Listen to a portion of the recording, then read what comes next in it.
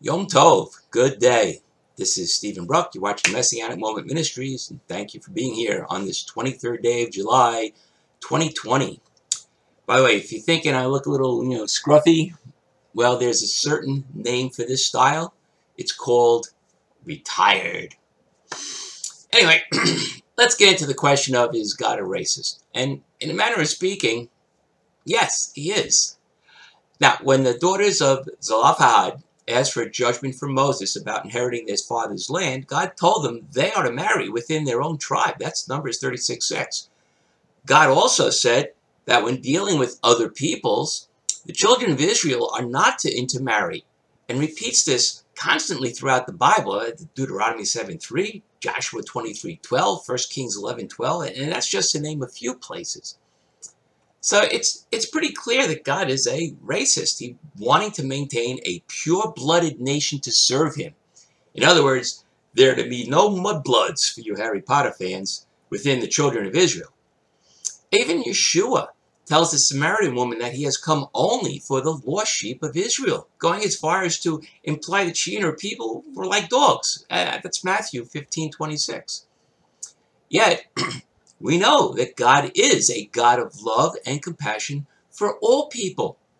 He's told us that he doesn't want any sinner to die. That's Ezekiel 18:23. And that includes Gentiles. So how can he love everyone, yet tell his chosen people to be racist? Well, the answer is fairly simple.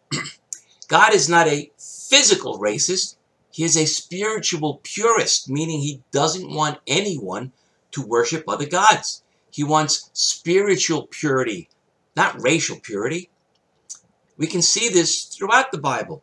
For example, Rahab was a Canaanite, but she was accepted and adopted as a member of the people of Israel when she converted. Moses' wife, Zipporah, she was raised as a Midianite, and her father, he was a chief and priest of Midian. Yet when she married Moses, she converted to his form of worship.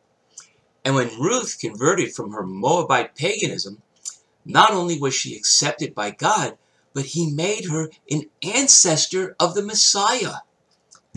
Many times in the Torah, I'm channeling Barbara Walters.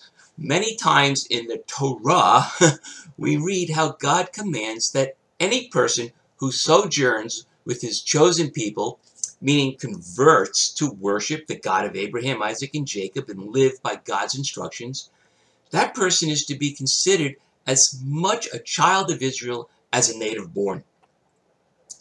People who are racist hate those who are of a different skin color or nationality or religion.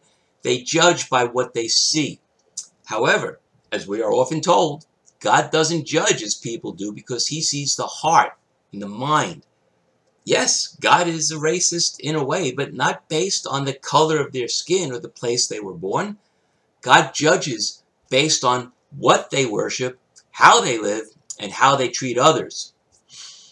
If we want to label the type of racism God demonstrates, it is the type where he is against all who worship any other god or thing than himself and reject his instructions on how we should live and treat others. God isn't concerned about marrying out of your religion or someone of different skin color. What God is concerned about is that you both believe in him, accept Yeshua as your Messiah and Savior, and live your lives in obedience to the instructions he gave us as best you can. I'm Jewish. My wife was raised Catholic, so within Judaism, I was wrong to marry her. But we both believe in God and Yeshua, and we try to live as God wants us to live. And yes, there are some things that are different. We have different levels of spiritual maturity. We aren't both exactly on the same page when it comes to kashrut. And we differ in passion for reading the Bible. But what is important is that we both worship God and accept Yeshua as our Messiah. The rest of the stuff we're constantly working on, as is everyone else. God is not a racist like we understand racism, and he's not a bigot as we understand bigotry.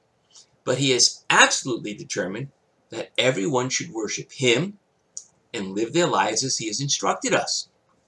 If that is racism, well, so be it.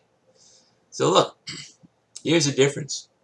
Human racism essentially condemns the racist to hell, whereas God's form of racism saves their life and brings them into eternal joy.